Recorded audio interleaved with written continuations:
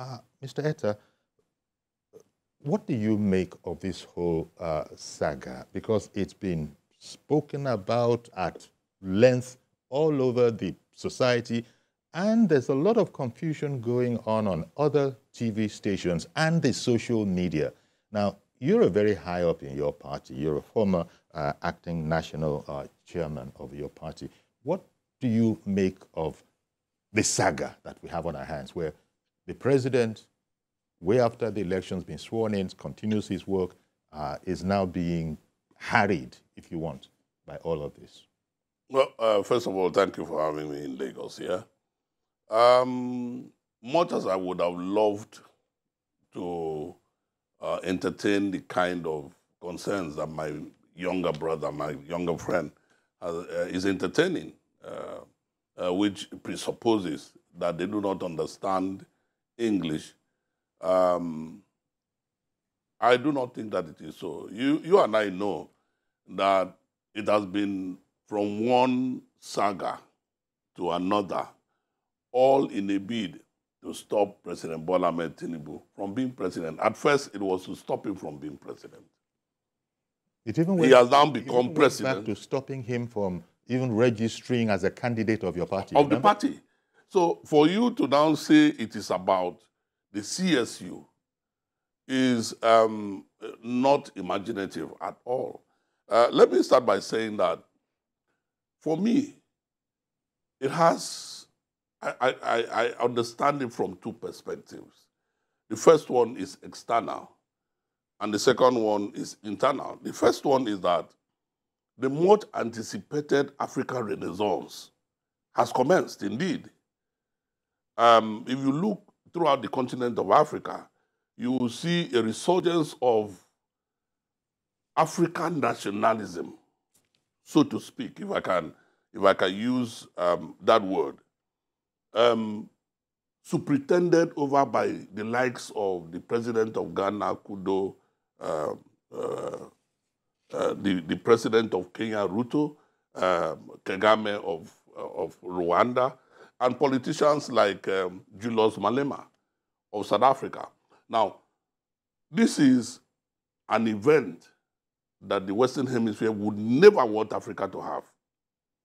And now, even that we have all of these very distinguished Africans leading the pack, the most feared is if Nigeria was to take the lead. And given the antecedents of the president of Nigeria for today, it is doubly troubling for those who would not want Africa to develop, for Africa to take its place. Now, because this will downscale the living standards in the Western Hemisphere, do not be fooled. This because they will not now have the cheap resources and the raw materials that they have from Africa. They are now going around Africa, the African continent, looking for greedy, unpatriotic, troublesome politicians to use to destabilize Africa. And if they can have it, stop Africans who they have it in them to unlock the potentials of Africa from sitting in power over these African nations. Now, for me, that is the first perspective. Okay. One of being used, yes, as it were. Yes. Even though they themselves might say that's a low blow. Yes. It is indeed in the interest of the West that this African Renaissance be diminished and extinguished at this point. All right. Okay. And the ascension to the presidency of Nigeria of the like of President Bola Ahmed Tinubu is quite troubling to them. And so it is not for me surprising that what is happening in Nigeria today is happening. Okay. Now, the number two one, when it concerns directly, when it concerns former Vice President Atiku Abubakar directly, is pure, unadulterated hatred. Now, remember that in 1999, Vice President Atiku was elected governor of Adamawa State, just like the president of the country today was elected governor of Lagos State. Now, with other progressives in the Southwest, The present president has led the charge for the development of the Southwest that has made the Southwest perhaps the fastest growing economic area of Africa today. Whereas former Vice President Atiku Abubakar, who had become the Vice President, with other individuals in the Northeast, have led the Northeast to becoming perhaps the most poverty-stricken, developmental challenged area of Nigeria, and Adamawa in particular a desolate land. And so for a man who has bested him in all areas, all areas of concern, all areas of human endeavor, of course you can only have bile and hatred. Because the Sedic Nigerians had thought that when he returns from his unproductive and illiterate expedition in America, that he would come and apologize to the president of Nigeria and apologize to the Nigerian people. What did he do?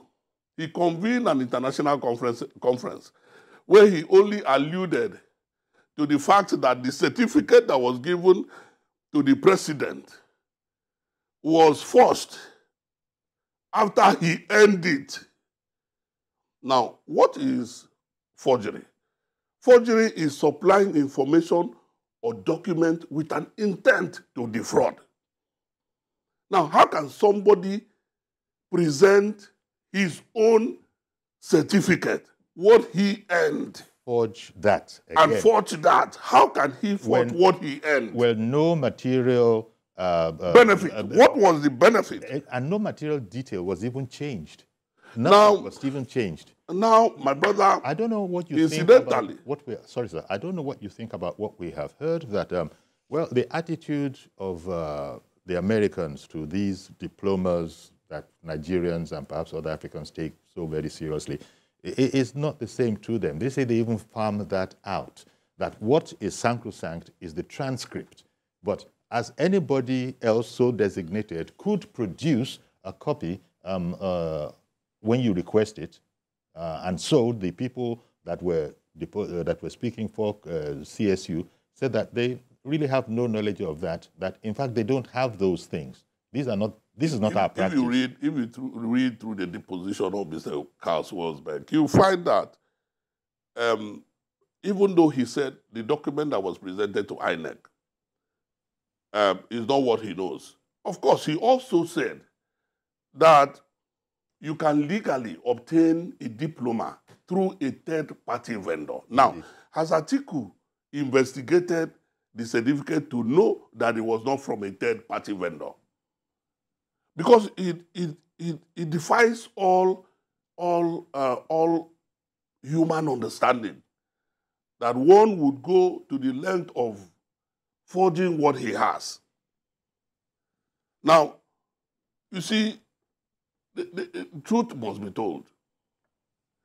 It is important that Atiku does not take a moral high ground, because it is this Atiku that we know.